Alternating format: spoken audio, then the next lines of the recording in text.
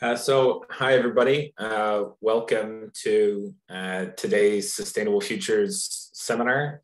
My name is Mike Shaver. I'm Director of Sustainable Futures and Professor of Polymer Science. But really today is sort of our continuing effort to showcase both the depth and breadth of our expertise in how we can tackle environmentally important challenges through sustainable solutions. And today we've got two really cool speakers talking about very, very different things. First up is Claudia Henninger. She's Senior Lecturer in Fashion Marketing Management in the Faculty of Science and Engineering, and she's going to talk to us about going in circles, which will delve into the opportunities and drawbacks of going circular in the fashion industry. Over to you, Claudia. Thank you so much, Mike. I'm just going to share my screen. So thank you so much for the introduction. I'm going to try to make it hopefully as engaging as possible, taking you on a little bit of a journey through the fashion industry. I like the title because I sort of feel it's slightly ironic since we talk about the circular economy and whether or not things are actually going in circles and we can actually achieve circularity. So just a little bit about myself. I'm very passionate about sustainability, fashion as a context, and I'm specifically interested in collaborative consumption. So on a little diagram on the left-hand side, you can see everything that is sort of like in the yellow boxes is something that I'm very passionate about. So anything from making your own garments to upcycling, renting, swapping, repair cafes, all of these different aspects of things that I'm very fascinated about and that I will also talk a little bit more within this presentation. In terms of the background, so why the fashion context, I think it's quite important to actually talk about fashion because it's not something that just concerns one person, but it's actually everyone. Since we're all getting up in the morning, we're getting dressed. It's also one of a very high contributing economy in itself. So the annual expenditure on clothing in the UK alone in 2020 was 54 billion, which is quite a lot. And we've got over 555,000 people employed within the UK. So again, if we kind of have a little bit of a think of how many people this actually are, it's absolutely massive. But what is even bigger is the annual value of discarded clothing, which is over 500 billion US dollars, and that's globally. So we're actually missing out on quite a lot of opportunity here because when we're getting, and what I mean with discarded clothes is just simply when we no longer want our clothes, they go somewhere else. And this is a massive value that not a lot of companies are actually capitalizing on at the moment. Whilst it has been said, and this was by the European Environmental Agency, they have highlighted that if you would extend the use of your garment by 1 year, you would actually reduce the annual carbon, water and waste footprint by 30%. However, one of the things that we currently don't know is if we're extending the life of our clothes by 1 year, does this actually mean that we would wear them for another year, or does it also count if we have them in our wardrobe for another year? So again, there's quite a lot of ambiguity in there and there's a lot of room for investigations. In terms of the elephant in the room with COVID, things that we are kind of going out of it, but one of the fascinating aspects, at least for me, that came out of COVID is that people became more and more conscious about what they're actually doing with garments. So I'm not quite sure if the audience feels exactly the same. I was certainly one of the declutterers because you suddenly had a lot more time. You could actually go into your wardrobe and sort of see what you have in there. Sometimes you fall in love again with garments that you had in there. But on average, people have discarded 11 items during lockdown. So again, this is quite a lot. Probably for me, it was slightly more. I do have, unfortunately, quite a big wardrobe. So even though I'm preaching sustainability, it doesn't always help.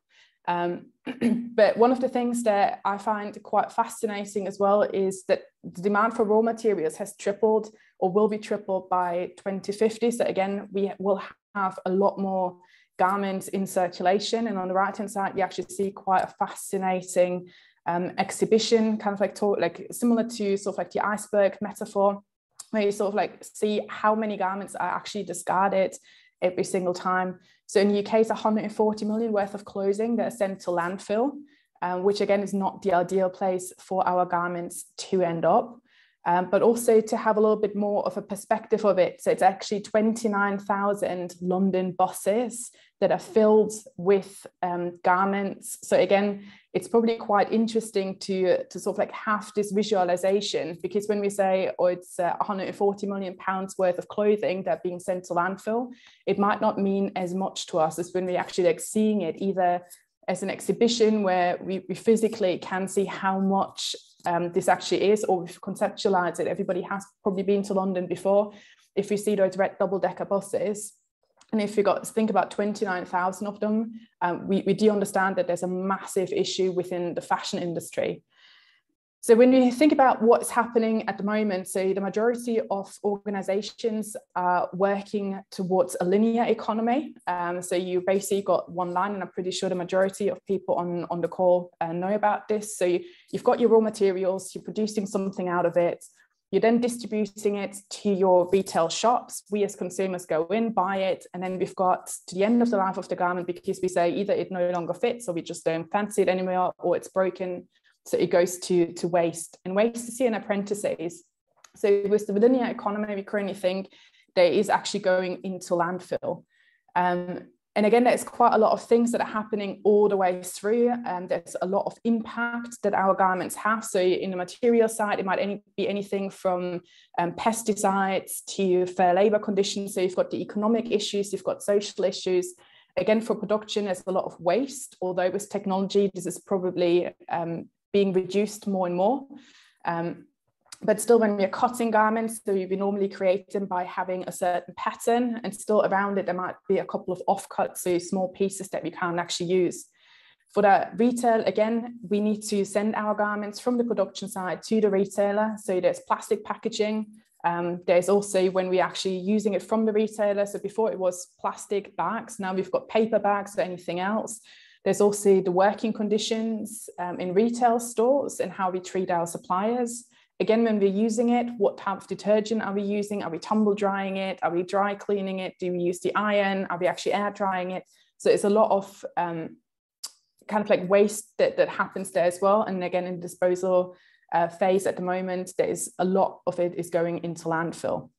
Now, when we think about the circular economy, so we are actually trying to reloop our garments as much as possible, and we're seeing them more as nutrients rather than as waste.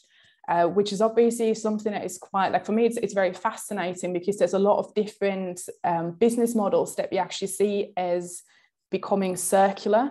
And that's why I talked about in sort of like the title of my presentation, I talk more about going in circles, because there's not one way solution, but there's multiple different aspects that we can actually focus on. So whether or not this is more towards the end, so the consumer side, where we might be re-looping our garments through either bringing them to a charity shop or second-hand shop, or if we're renting our garments, if we attend a swap shop, so where we go with strangers and just literally exchange clothes, or is it in the almost like industry stage where we also might think, right, how can we actually design our garments so when they come to the end of time that we actually like reusing the material, and how can we capture this value? So as I said before, there's $500 billion that are being kind of like wasted annually on garments that are being discarded, but you could actually use them for different business models. So again, there's different ways. So we might think about textile recycling, and I'm sure there's people on the call who know a lot more about the chemical and technical recycling or the biorecycling. We've also got things like remanufacturing or product life extension. So product life extension is something that I'm focusing more on from a social science perspective, where I'm looking at how do people actually reuse garments. So it's from a cradle to cradle, because you're trying to get as many loops in and going in circles as possible. We normally also like try to compare different models. So we've obviously got the linear economy, where you just got the one way. We've got recycling economy, where again, we've got waste at one end, and ideally for the circular economy, there would be no waste, and that would be the ideal scenario for what we wish for the fashion industry. There's different principles, and I'm not going to talk too much about them, but a majority of them actually look from a producer type of perspective when you think about designing for longevity.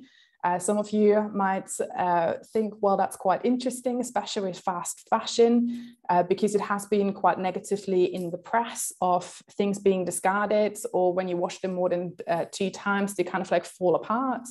It's also thinking about recyclability. So again, can you actually make use of it later on? And we've also had a lot about offshoring or nearshoring. So historically speaking, we don't actually, especially in the UK, we don't really produce that many garments anymore.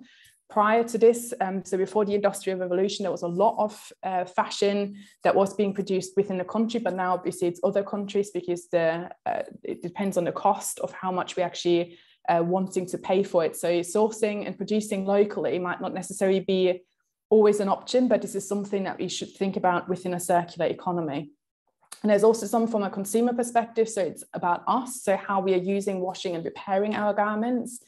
Is also different types of when we go actually shopping or acquiring. So do we really need to buy everything, or could we just rent it? This might especially be for special occasions. So if we think about, I don't know, ball gowns or anything, or tuxedo, do we really need to own it if we just wear it once, or could we actually rent it? There's also the swapping aspect. So just because we don't want it anymore, maybe somebody else finds use of it, or you've got the second-hand aspect as well. And there's also the quality as opposed to quantity. So maybe if you just buy one item that is very high quality, we could use it also for longer, rather than buying 5 t-shirts that fall apart within the next 5 minutes. So there's obviously quite a lot of benefits and drawbacks all the way through of why we should have a circular economy. One of the things that I also just really briefly wanted to highlight is that there's loads of different business models that are classified as being circular. So it might be some that are more repair oriented. So again, this is about when it has already reached the consumer and what the consumer can do afterwards with it.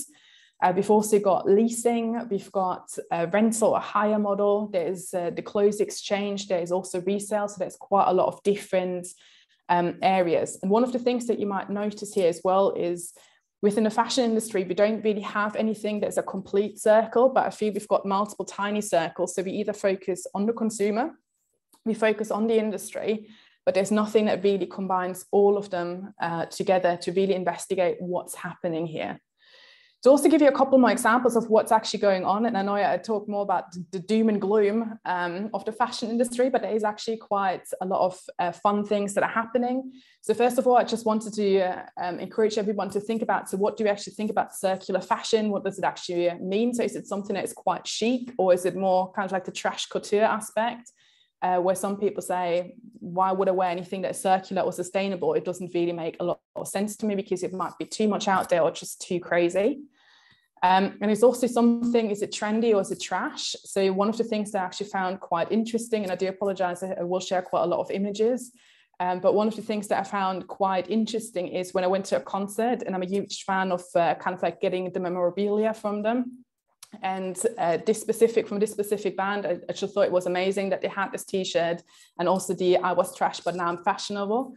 So I actually thought it was quite nice. Whether or not it's really 100% recyclable materials is something that we probably should hopefully believe. Whether or not this is actually possible from a manufacturing perspective is a different question. So there's also, do we actually believe everything that retailers are telling us, or do we also need to question things?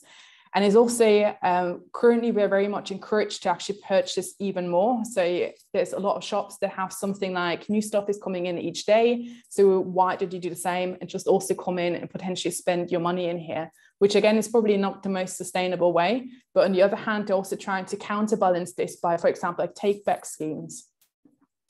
So there's a couple of companies that were quite innovative, and that's probably going more into the slightly more out there. So you've got the trash couture, or kind of like things that are really interesting and creative. So Fragments Garments is one of those organizations that actually created modular fashion. And depending how you feel, you could make it either into a top, a cardigan, or a dress.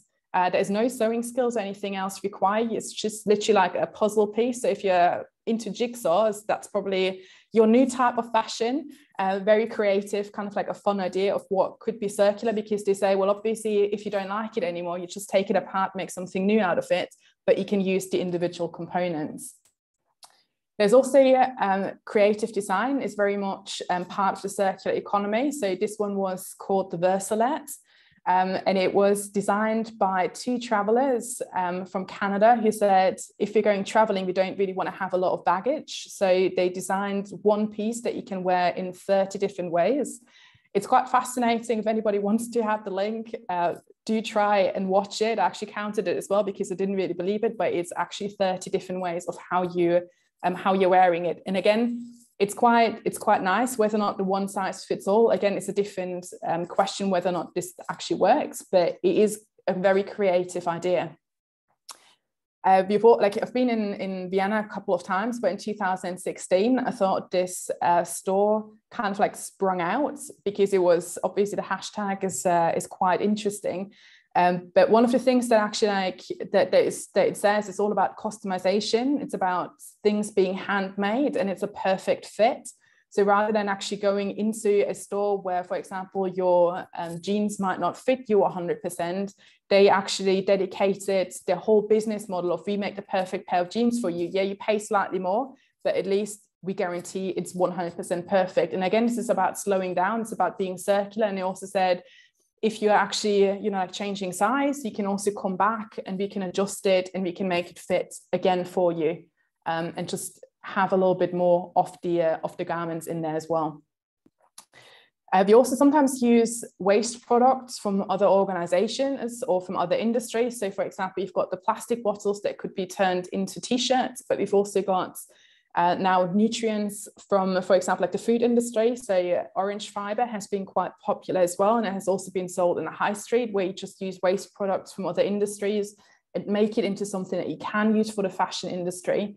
And again, this is about just rethinking and sort of like having more of a paradigm shift of what can we actually use? What is our creativity? How can we actually create something that might not necessarily go into one big circle, but maybe it's interlooping circles from different industries that would make it more beneficial for different organizations.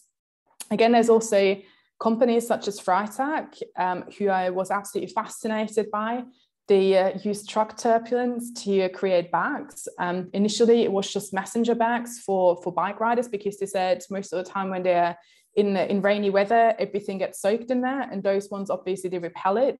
And they just use, like, for example, seatbelts, airbags, one bicycle, inner tubes just to make their bags. And they've now also got a fascinating range of actual biodegradable jeans. The only thing that doesn't biodegrade is currently the metal buttons, but you can use this for something else. And they've also tried to work with another organization just to make sure that they're actually interconnected and that they're trying to reuse as much as possible and also becoming more and more circular. In the UK, we also do things like the DIY movement, which is quite fascinating. So we've got a lot more things that we can actually start doing ourselves, so almost going back to basics. And this is my experience of actually creating shoes, which I had a fantastic time doing, but it's also something kind of like thinking like how and what we are doing. So the outside of the shoe is made from a kimono that was being like the kimonos, you can actually reuse them because they're normally from silky or cottony materials. But they said the kind of like middle band is quite long. So it's over, I think, 4 meters long, but it's not very wide. So when you go to the secondhand stores, apparently in Japan, there's not a lot of use for them. But obviously, like for shoes, and if you've got like different patterns and you don't mind that they're not exactly the same, you can use them. And there's quite creative ways of getting a new economy and a new business model going. In terms of what's happening with kind of like in the industry itself, so RAP is one of the key kind of like legislation bodies as well, and they're looking to cut down carbon and environmental impact. So again, that's why we need to look more and more at the fashion industry and what we can do in terms of recycled and recyclable materials and extending the life cycle. And we've also got a lot of partnerships that have gone on. So, for example, Asda and Pre-Loved Vintage Partnership. We've got Primark with a take-back scheme. We've got Patagonia, who use regenerated textiles, like Infina. And there's quite a lot. There's even more examples. I mean, like these are just kind of like prominent ones. They're normally on the high street or people can see them there as well. But there's a lot of things happening in the industry.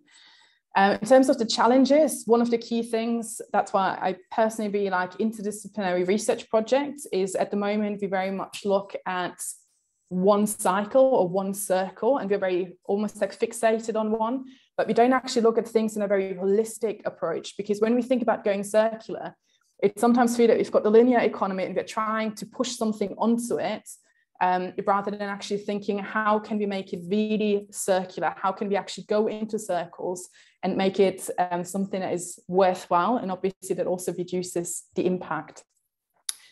So this is kind of like a little bit of a whistle stop about going circular in the fashion economy. I hope it wasn't too depressing, but thank you very much for listening. And if anybody does have any questions, please do feel to ask.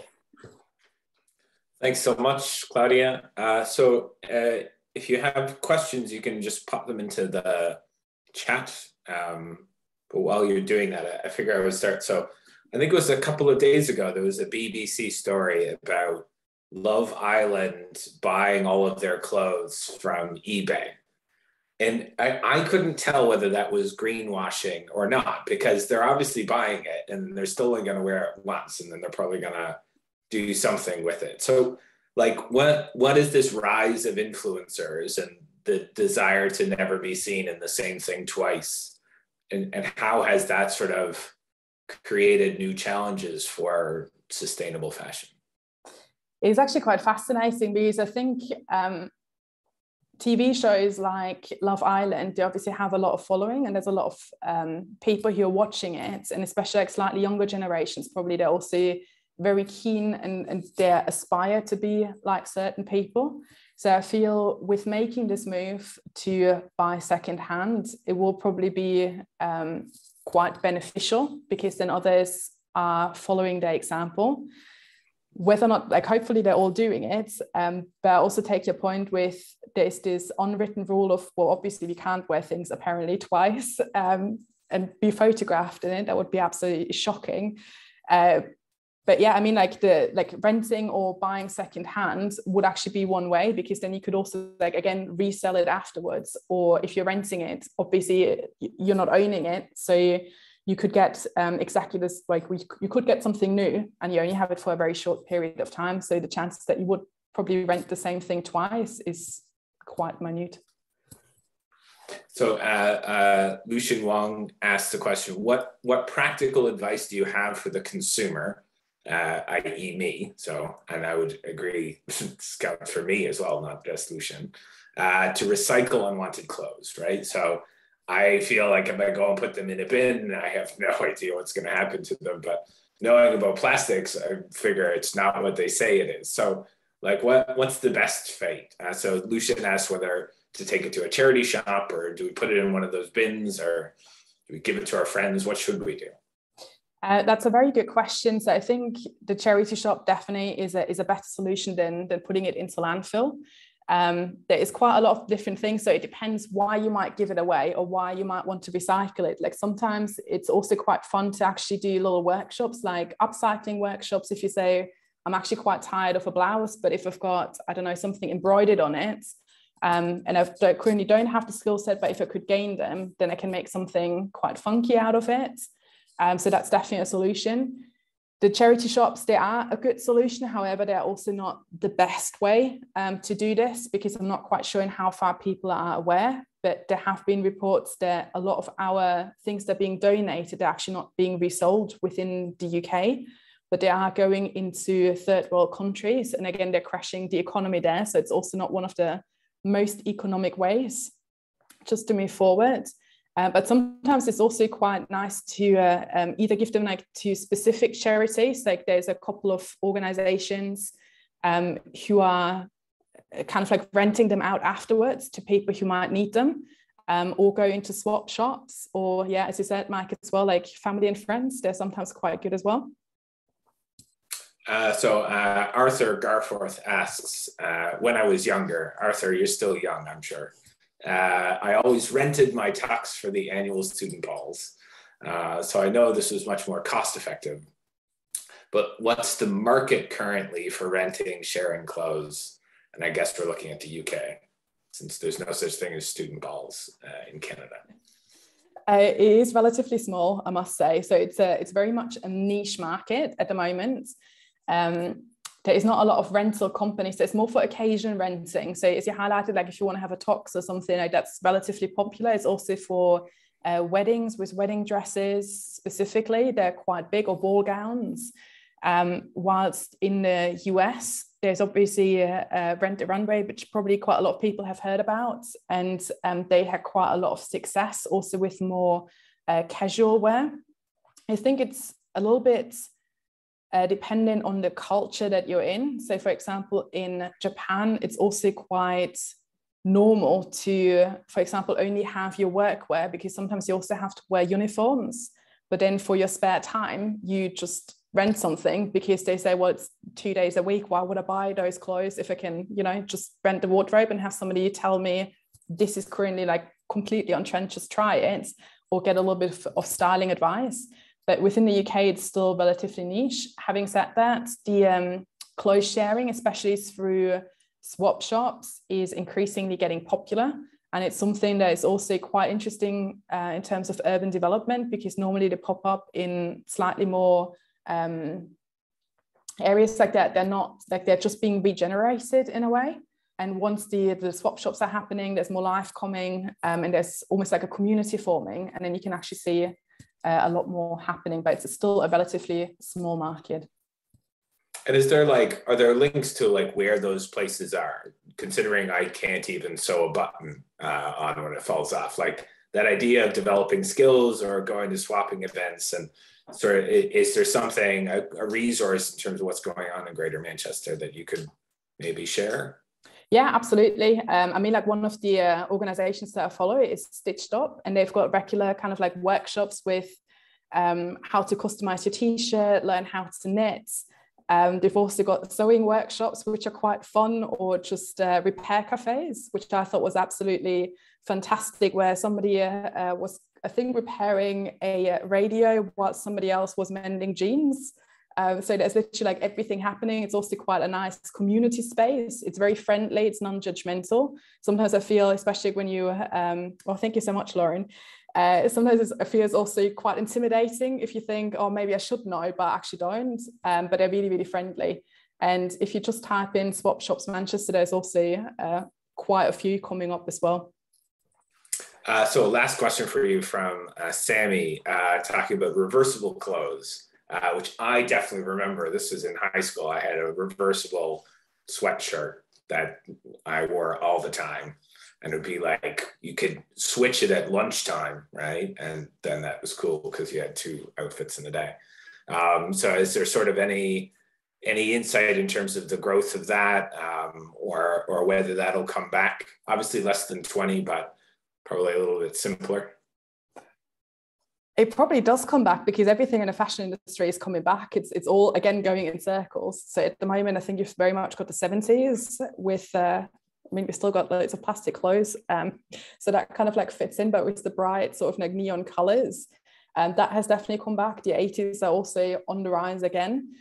So yeah, I wouldn't see why the reversible things are not coming back. They actually have been back for a very short while. I think about like 5 or 6 years ago. But unfortunately, it's just very much trend-led, and that's one of the bigger things for the fashion industry. It is all about trends and kind of like returning trends. We'll do one more quick one. So Susan asks, sort of at this interface, and this is the same as the plastic field I work in. Is change happening because suppliers or brands are feeling pressure? Or is change happening because government legislation is coming in? So how's the balance between those things?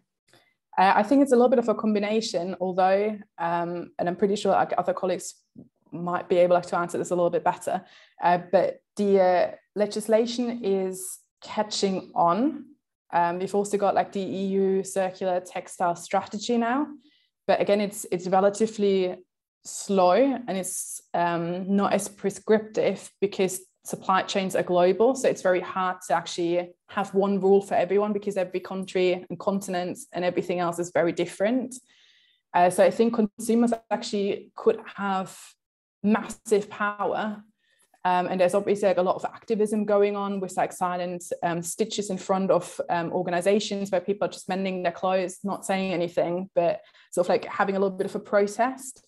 So there's a lot from the consumer side that is actually coming, and a lot of consumers want to see more sustainable garments. On the other hand, obviously, companies are also feeling the pressure with you have to have like more of an environmental, like obviously like the obligations that are pressured on. You've also got your charities or NGOs that are pressuring and saying you need to change something, and especially if you had negative press, you definitely need to do something. So I think it's a little bit of a combination of all of them.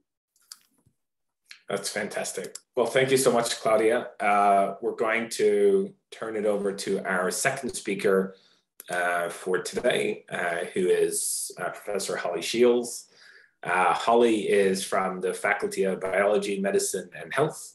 And she works both with Mary, as well as being the Healthy Futures lead for Sustainable Futures. And she is, we ended the previous talk early so I can have time to read this title. Polyaromatic hydrocarbon-based cardiotoxicity and how fish health following oil spills provides sentinel information for tackling human health with air pollution. Yeah. So I do apologize to everybody for that excessively long title. I'll shorten it right away to this. Can everybody? Yeah, that looks great, Holly. The floor is yours. Okay. Can everybody see my screen? Yes. Okay, great. Let me just.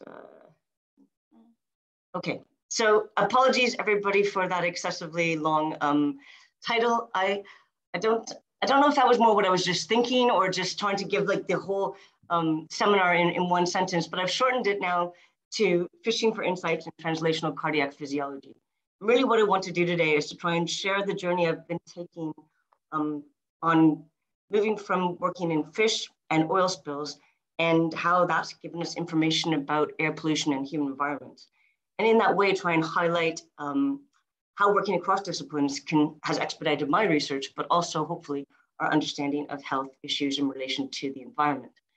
And for those who might not know me, I'm a professor of integrated physiology in the Faculty of Biology, Medicine, and Health, but I'm also the Sustainable Futures Challenge Lead for Healthy Futures. So I'm happy to answer questions about that in addition to my talk at the end. So let me just go to the point. Okay, so let's go to health. So I'm sure everybody knows that air pollution is bad, and we know it's bad for our health. But what you might not know is that it's considered the third largest risk factor globally for causes of death, leading to about 7 million premature deaths each year. And that puts us right here in this index, just below smoking and high blood pressure for one of the largest risk factors associated with human death. So we know air pollution is high and is causing death. But another way to think of it is to know that it's not equally high across the globe. So there's areas where air pollution is even higher or different levels. And so you can think about the impact of air pollution on health by asking how many years would you gain if air pollution in where you live met the current World Health Organization air pollution standards.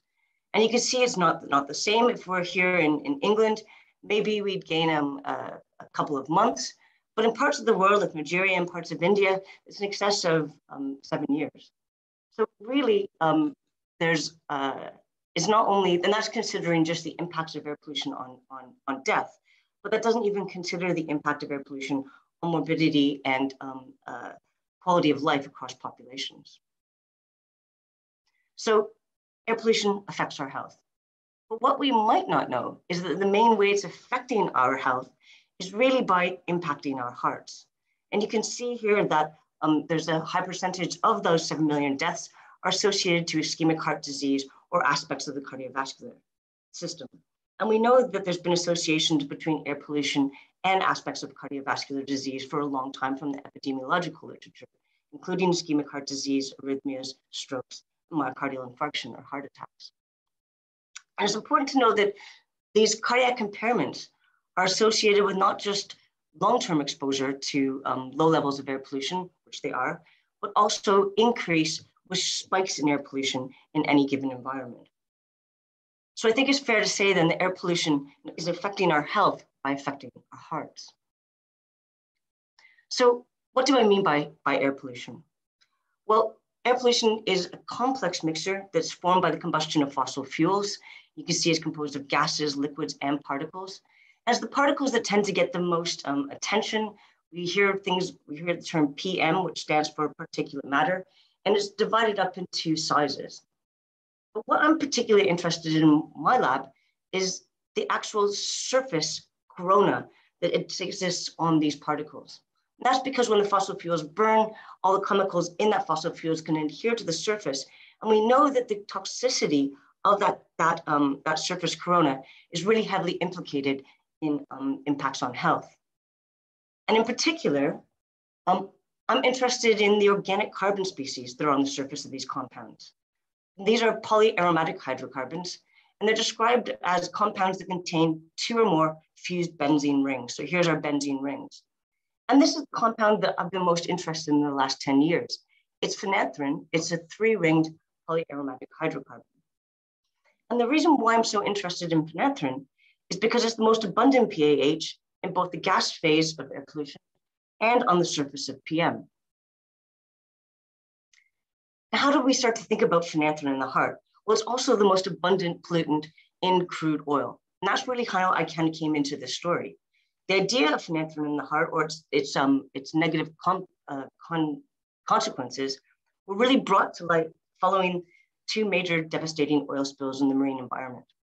The first was the Exxon Valdez, and this released crude oil into the pristine ecosystem of Alaska, and it polluted the spawning grounds of this little fellow, the Pacific herring.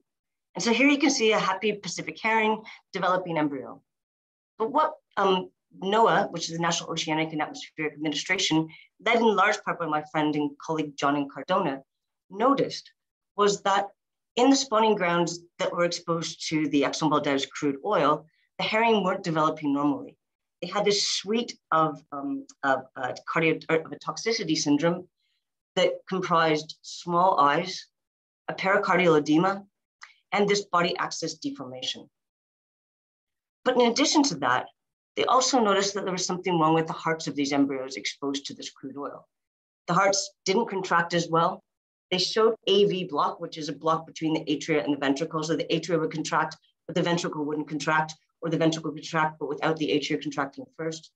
And these are some of the common arrhythmias that they noticed in these developing fish after being exposed to the oil from the Exxon Valdez. And what was really important about John Cardona's discoveries or information was that he noticed that these cardiac dysfunctions preceded the developmental malformations associated with this toxicity syndrome, suggesting that something in the oil was directly impacting the heart. When heart function was disrupted, development didn't continue, and the number of these fishes all died. And we know that oil is a complex mixture, but I've already told you the answer, and that a series of studies showed that phenanthrene alone, that 3-ring polyaromatic hydrocarbon, could mimic the effects of crude oil on causing this developmental toxicity and these cardiac defects. So it seems like phenanthrene was a really important part of the cardiovascular implications of crude oil. But to really understand the mechanisms of how phenanthrene was causing these changes in cardiac function, really waited until 20 years later when another devastating oil spill hit the world. And that was the Deepwater Horizon oil spill that emptied almost more than 6 million barrels of crude oil directly into the water column in the Gulf of Mexico. And this is actually kind of where I joined the story, because colleagues of mine at Stanford University were part of a tagging project. We're tracking pelagic fish species. We're tracking pelagic fish species in the Atlantic Ocean. So just to give you some orientation, that's Florida. Here's the Gulf of Mexico. There's the east coast of Canada and America. And these are important pelagic fishes, important for both recreational fishery and for consumption, and also big indicators of aquatic health. And what we noticed when tracking this guy, the yellowfin tuna, was that these animals were sitting here in the Gulf of Mexico, spawning at this time of year in 2010. And so they were actually in the Gulf of Mexico at the time that the Deepwater Horizon oil spill happened. There's the oil spill releasing all these quantities of crude into the aquatic environment.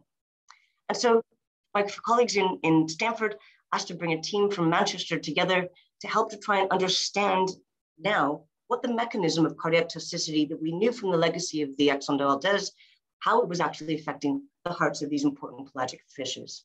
And because we wanted to look at mechanism, we decided to look at the level of the individual cardiac myocyte. And so what you can see here is let me see if I can get it to beat. No, I can't get it to beat. This is a cardiac myocyte, and this is from a bluefin tuna. You can see it's a long, thin cardiac muscle cell, a single muscle cell from the heart of one of these majestic fish. And this is a patch clamp pipette. And what this patch clamp pipette does is it allows us to, let me see if I can point to mode for a second. Well, if I just make it contract, what you see is you can actually get this single cell to contract and relax. And because we have a pipette on it, we can measure the ion currents that are causing that muscle cell to contract and relax. And as you think of the heart as a syncytium, it's all of these muscle cells working together. And the contraction and relaxation of the whole heart, which drives blood flow around the body, either in development or in adult life, is controlled by these ion currents moving across the cell membrane. And so we wanted to look at this level of function to try and understand the mechanism of the crude oil toxicity.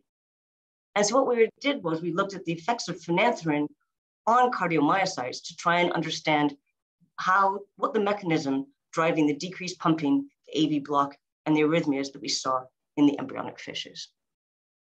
So now I'm going to go to a little bit of cardiac physiology for you all. So take that cardiac myocyte that I showed you, that long, thin myocyte. This is a schematic of it now. And what you can see is that this is all that contraction relaxation is controlled by the flux of ions across the cell membrane. So you've got potassium fluxes, calcium fluxes, and these contractile components inside the cell causing it to contract when calcium is delivered. And so what we did was we added phenanthrene to our cells, and we looked to see how these components were impacted. And if we first look at the action potential, which is the sum of all that electrical activity, what we noticed is that in black, we have our control action potential. So this is current flowing across the cell membrane. And you can see that as we added phenanthrene, the shape of that action potential changed. And importantly, what we saw was this prolongation of the action potential, the difference between this red line and this black line. And that prolongation is proarrhythmic. So to try and understand how that prolongation was occurring, we just looked specifically at ion flux through this channel, the potassium channel. And what you can see, this is actually a measure of the ions flowing across that membrane using that patch clamp technique. And here, this line here shows you the amount of potassium flowing through that membrane. This is important because it allows the heart cells to relax. And when we add phenanthrene, you can see that potassium flux is inhibited. That's causing this prolongation here and causing this proarrhythmic phenotype. So because of this, we then know that phenanthrene was it's inhibiting ion channels, prolongating action potentials, and leading to a proarrhythmic phenotype. And so that mechanism could explain what we saw in those, the failure of contraction in the hearts of those embryonic fishes. The next thing we wanted to look at was the failure of contractility. So not the electrical activity, but how the heart is actually shortening and contracting. And that's where calcium channels come in. Calcium comes into the cell. This is an influx. Now, this downward deflection is calcium coming into the cell measured with electrophysiology. And you can see in this black line, lots of calcium coming in. But when we add phenanthrene, that calcium coming in is reduced. That slows the amount of calcium and reduces the amount of calcium coming in. And that will inhibit the contraction of the heart. So together, from the Deepwater Horizon oil spill and working with the individual myocytes of these fishes, we were able to basically show the mechanisms at the cellular level of why we are seeing decreased pumping and arrhythmias in the embryonic fishes. So we're starting to understand the cardiotoxic mechanisms of this crude oil. I'm not going to go into detail here, but that was in the marine ecosystem. I had a fantastic PhD student working in my lab from Nigeria named Martins, And Martin's decided to see whether or not we had the similar problems occurring with pollution in the freshwater system. And he used the iconic brown trout, which is an animal that we love to have in our British waters. And we have the invasive crayfish, which is in our British waters, though we don't quite love to have them, and showed that both freshwater invertebrates and freshwater vertebrate species also had the same impact of phenanthrene on the electrical properties, the calcium properties, and therefore showed reduction in contractility and arrhythmias in the hearts of these freshwater species too. And we proposed that this impacts fitness of the animals in polluted streams. So I said I was going to move from oil spills from fish to human health. So how do we make this leap? Well, this figure here shows the percentage of total PAHs measured in a certain volume. These are the range of different PAHs and their different derivatives. And in purple, we have phenanthrenes and the methylated phenanthrenes. I've already told you that phenanthrene was very prevalent in the Deepwater Horizon oil spill, and you can see it from these bars here. And phenanthrene is also very highly prevalent in the freshwater urban streams. But now we move into air pollution. In urban air, in both the vapor and the particulate air measured in China, in a city in China, you can see again, a high proportion of the pollutants of the PAHs are phenanthrene. A bit closer to home, this is in Greece, high levels of phenanthrene in urban air, both the vapor and particulate phase. And I told you that it was coming from the surface of the PM. So this is actually looking at taking just the actual, the particulate matter, and eluting the phenanthrene off the surface, eluting the corona off the surface. And you can still see there's a high amount of phenanthrene stuck to the PM, which would be contributing to the particulate part of the levels in these two figures.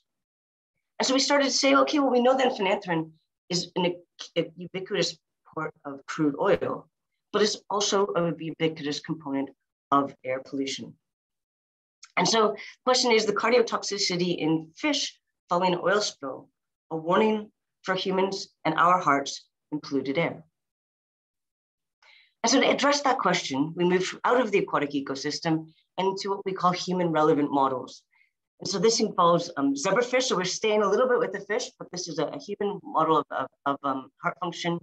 Working together with colleagues in cardiovascular group in Manchester, we worked on a large animal model, the sheep.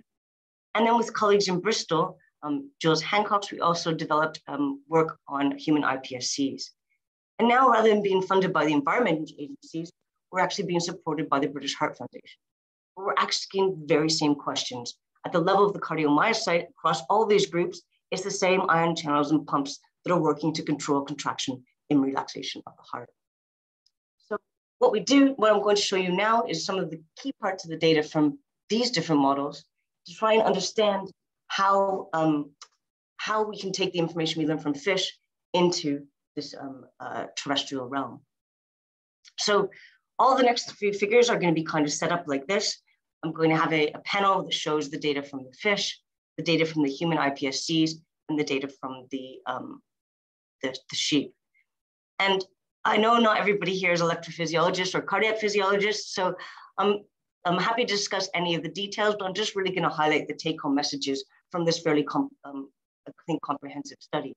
So looking across these three different model organisms, we looked at the impact of phenanthrene on the action potential. Remember, that's the collective electrical activity of the cardiac myocytes. And what we saw was that in all cases, when again in black, we have the control.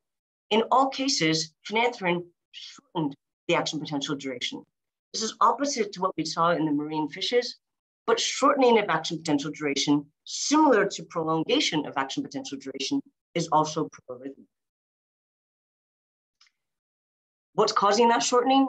Is it the potassium channels? Well, we looked here, remember I showed you these figures before, that this shows potassium flowing across the membrane in voltage clamped electrophysiological myocytes. And what you can see is in both the fish, the sheep, and in the human iPSCs, there's an inhibition of this potassium current following the application of phenanthrene. But there are species-specific differences. The fish seems to be more sensitive than the sheep and the human iPSCs. So that's looking at the electrical activity. what about the calcium flux, that ion that's controlling the actual contraction function of the heart? So we looked at it at two levels. This is calcium flowing across the cell membrane. So remember I said inward flux is calcium coming in. And you can see in black, there's a nice amount of calcium coming across the cell membrane. That is reduced when we apply phenanthrene. And that's in both the zebrafish and in the human iPSCs. But interestingly, in the sheep, phenanthrene had very little impact on the calcium flux across the cell membrane, even at the highest concentrations that we used in our study. There's another way of looking at calcium flux, and rather than measuring it flowing across the membrane, we can just look at the collective amount of calcium that's in the cell every time the cell contracts and relaxes. And that's called a cellular calcium transient. And that's what I'm showing in this figure for zebrafish, sheep, and for the human iPSCs.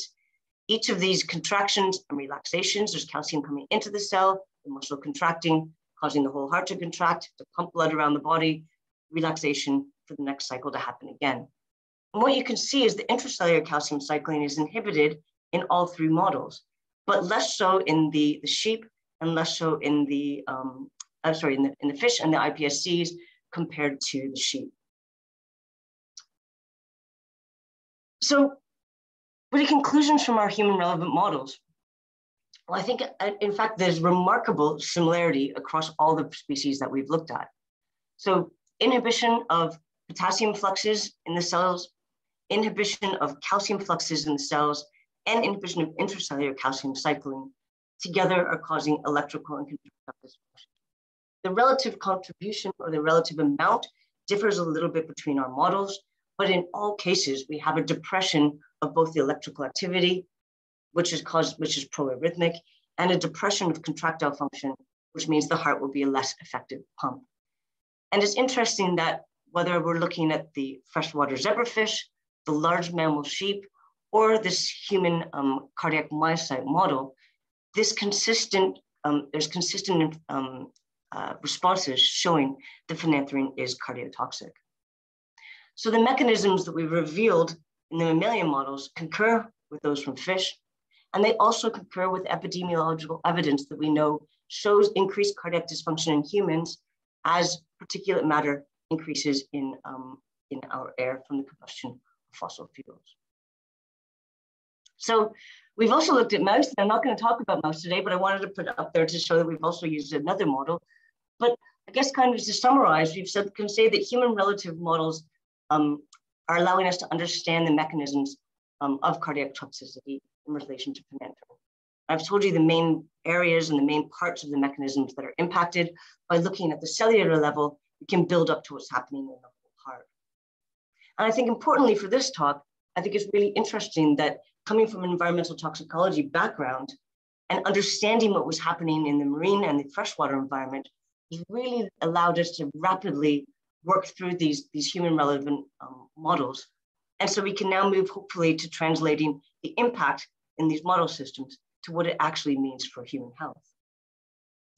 And our plan now is to move from these acute studies with direct exposure to these compounds to more prolonged studies where the route of uptake was more reflective of real host and environmental interactions, like aquatic exposure in fishes, inhalation in humans, and also testing the impact of having a pre-existing cardiac condition on the impact of this air pollution on human health.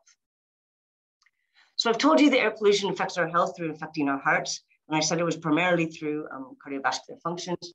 And so I hope you can see that fossil fuel pollution impacts the cellular processes that underlie the contraction and relaxation of our hearts and the hearts of the organisms that we share the planet with.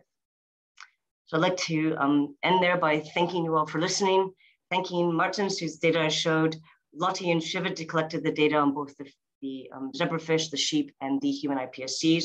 Mark Miller is my collaborator in Edinburgh, who's been integrally involved in this project. Gina Galley, Barbara Block, Fabienne Brett, and Caroline Cross, who were involved in all the work with the Deepwater Horizon oil spill. John Incondona and Alan Soros, who are fantastic toxicologists who help us with all the aspects of this work.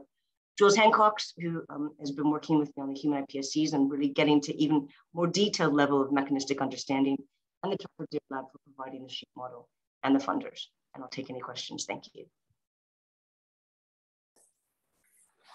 It's great, Holly. Thank you very much. Once again, if you can put your questions into the chat box, we can address those. And I guess I first want to pick up on this issue of acute versus chronic that's as much as I can say about medical stuff. Because I guess there's maybe a presumption for me that thinking that these are all going to be chronic things and there's this buildup over time. But these are really acute effects, which are happening really, really fast. And so what's your view in terms of, like, is that the floor, or are we overestimating those chronic effects? And are the concentrations you're looking at more in that acute range, or is that more in that, oh, okay, we've got to build that up over time chronically? That's an excellent question, Mike. And I think the first thing is to say that there are both acute and chronic effects affecting all populations, whether they're human or aquatic or whatnot. So the low level of consistent air pollution causes inflammation. It causes other kinds of aspects that cause poor health in general. And so there is an overall impact. What we've looked at in these studies is the acute effects. So if you have a very high exposure, which is probably not going to be what you'd expect just living in a city. For occupational exposures, coal plant workers, people who work tar in the fields, can have really high point exposures. And we also know that in days where, for example, it's fossil fuel burning, and I've obviously implicated humans, but when forest fires are burning and there's huge amounts of fossil fuels across the air, that's causing a huge impact on people's health. And that would be an example of an acute response that could happen to a large population. And of course, from the fish's perspective, it's being exposed to an oil spill. So I think that both of them are happening and both of them are really important. And I suppose that if you already have a basal level of inflammation and dysfunction because of a low level area, then you already have a disease state upon which these acute responses can become even more problematic.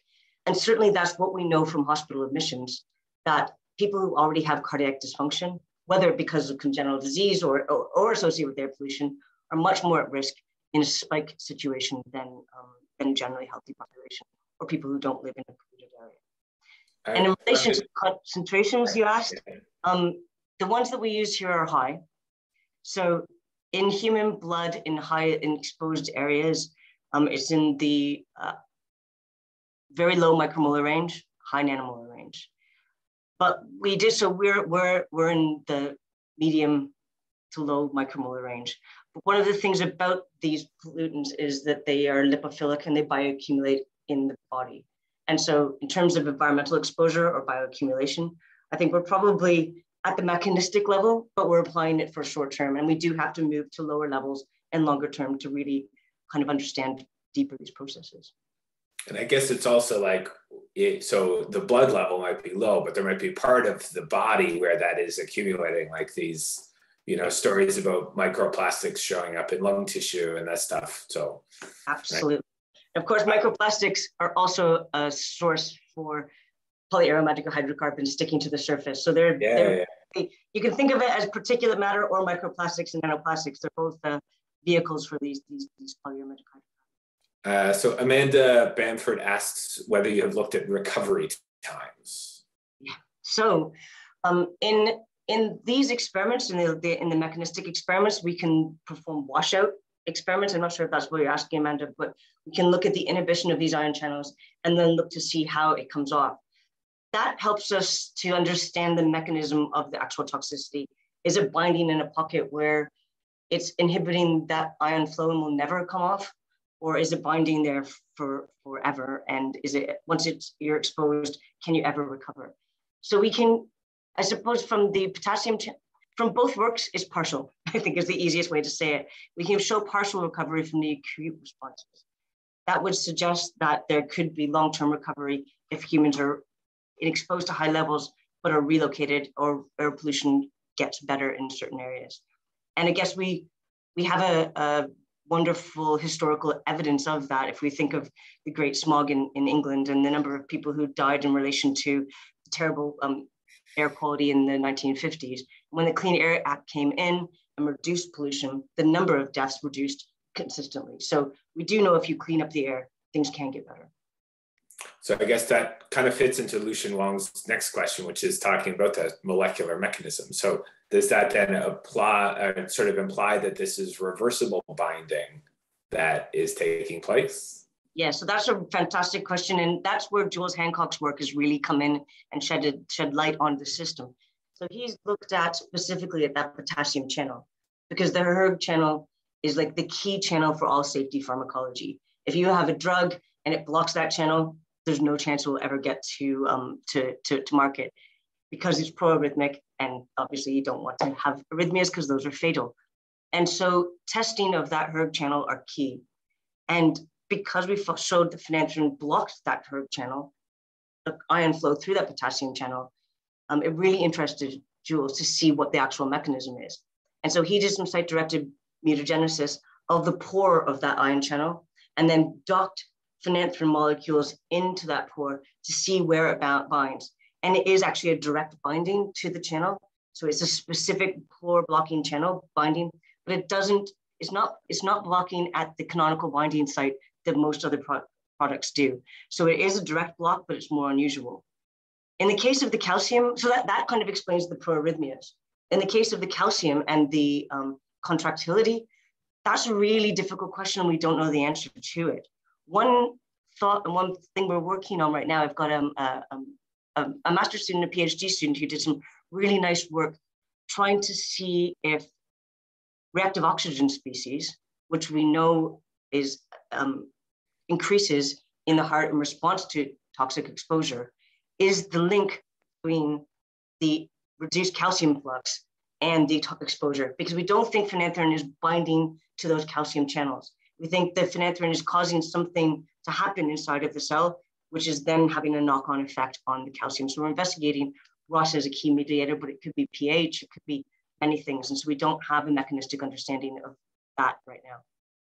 And I guess this sort of ties to another thing that I was thinking of, because if you have a model for the mechanism, well, then you could computationally quickly look at all of those different scary looking organic molecules that you had in the list, because that's what I was thinking. I was like, that's an insane amount of work, and you looked at one thing. And Absolutely. So to scale that up, that really has to include collaboration with sort of molecular modelers.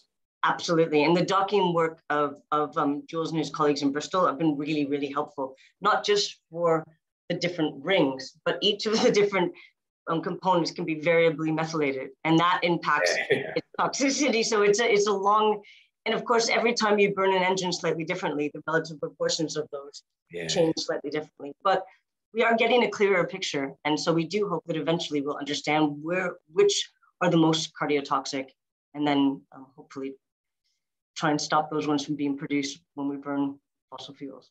Yeah, well, we should stop all of them being produced, probably. At least know what ones to worry the most about. So Sammy asks the question, have there been many in vivo studies within humans, perhaps posthumously, that can compare to the human iPSC studies? Perhaps it will be in small study numbers. But... That's a great question. So there haven't been very many direct exposure studies on, partly because what we're doing here is looking at, we need to take the heart out and digest it into individual cells to actually study it at this level of toxicity, which not many human volunteers would put themselves up for. But certainly other aspects of air pollution toxicity have been looked at in terms of how inhalation to pollution affects things like blood pressure, vasodilation, VO2, and all the kind of the higher level performance mechanisms that reduced cardiac function would provide have been investigated in direct studies in human populations, but then also, I suppose, in epidemiological evidence linking those two. There have been mouse studies of direct exposure to mice and putting them in chambers with smoke, so to speak, for little critters, but and then therefore, people have looked at longer term effects based on those kinds of studies, but we haven't got that same data for humans yet, no. I know nothing about this, but it feels like heart transplant might be an interesting way to look at that, and whether or not there's sort of any historical, because we did some brain stuff a long time ago, and there's sort of these really interesting banks of cells that you can get access to, and whether that could then be tied to the reason that that person needed a heart transplant would be neat.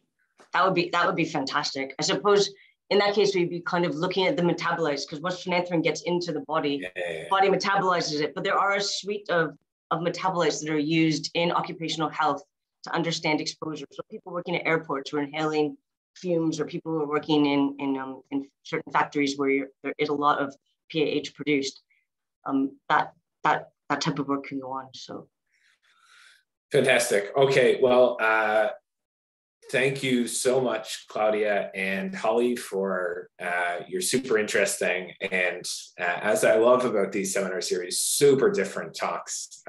It just really highlights how exceptional we are across the board in terms of sustainability. Has certainly given me a lot to think about. And thank you, everybody, for attending. And please join us in the future and sign up for the Sustainable Futures mailing list if you can. Great. Thanks, everybody. Thank you.